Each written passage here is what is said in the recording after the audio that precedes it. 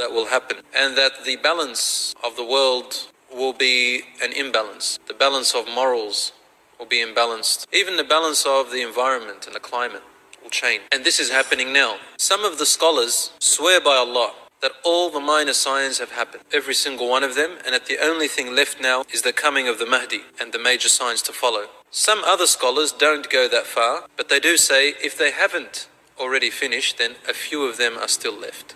Allah subhanahu wa ta'ala knows best about this. They could have all finished. But what comes to my mind is the Furat river. There is a river called the Euphrates River, Jordan. Rasul sallallahu alaihi wasallam tells us, you'll find these hadiths in Sahih Muslim, by the way, that the Euphrates River will be channeled into a different direction. So where there was water will come dry. There won't be water flowing through there. And as a result, a mountain of gold will be revealed. Rasul sallallahu alaihi wasallam mentioned gold, literally, dhahab, jabal min dhahab. So lots of gold will be revealed. الناس تقتتل عليه. People of the world will fight each other over this. They'll go into battles over this gold. He said, don't come near the gold, to his ummah, to us. Don't go near it. From every 100, one will live in this battle. And each person will say, because everyone will see this catastrophe, every person will say, I'm going to be the one to live. I'm going to be the one to live and take my portion. Whether this sign is going to happen before the major signs start, or whether they are going to happen within the time of the major signs, is the knowledge of Allah subhanahu wa ta'ala.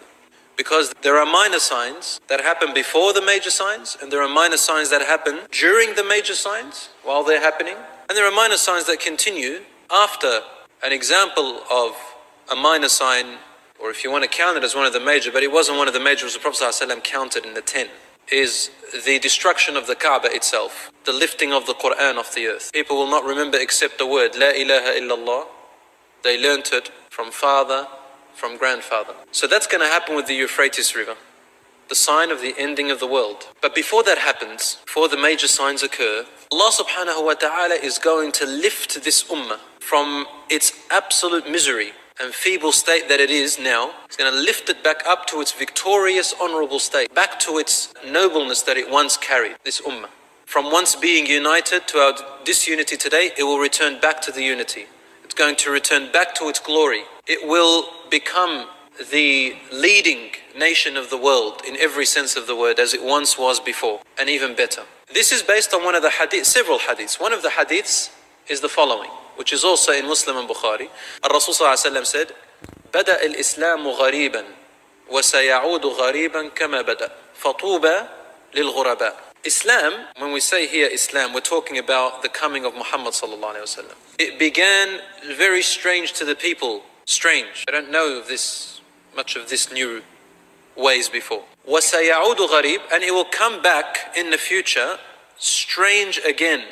كَمَا بَدَأ, the way it started in the beginning, just exactly the same way. Then he said, فَطُوبَى لِلْغُرَبَاء, good news to those who are strangers in all this time. Strange, what's strange? Strange is different to weird. Strange doesn't mean that it's wrong. It just means that it's unknown to the people's customs and traditions and knowledge that they've always had. It's strange, but interesting. I wonder if I was wrong all this time, and this strange religion is the right one. It's just strange, meaning unknown. For Islam began like that. We know the story in the seerah of the Prophet ﷺ. All you have to do is to read it, and you'll know what I mean. And today, now in the